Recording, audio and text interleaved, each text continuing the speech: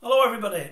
Heard earlier today that Graeme SOUNESS, I think over the weekend, is going to do that swim in aid of the charity DEBRA. Did a video or two on it earlier on the channel when the channel first started.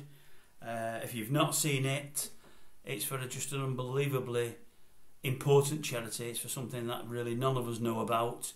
Have a look online, see what you think about it. I mean, he's trying to raise 1.1 million with a cross-channel swim.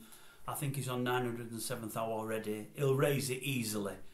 But I, for one, will be thinking of Graeme SOUNESS and the people that he's swimming with over the weekend, I'll tell you now, because what he's doing is absolutely fantastic.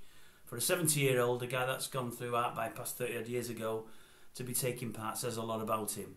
The fact that he fell in love with this little girl in Scotland, that's taught him all about the disease, a disease he never knew about, and I didn't myself till I read about it from him. Just says a lot for the man, and as I say, I'll be thinking of him this weekend.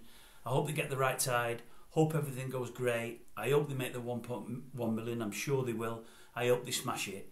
If anybody on here is feeling charitable and loves it sounds a bit mad to say loves a good charity, but you know, is looking for anything to donate anything to over the coming weeks, have a look at DEBRA and have a look at this young girl that I don't know if Graeme SOUNESS has befriended her or she's befriended Graeme SOUNESS, but they've got a great relationship going. And anyway, hats off. I'm rambling, I don't mean to. Hats off to Graeme. Well done, Graeme SOUNESS, honestly. Thank a lot of you for doing it, matey.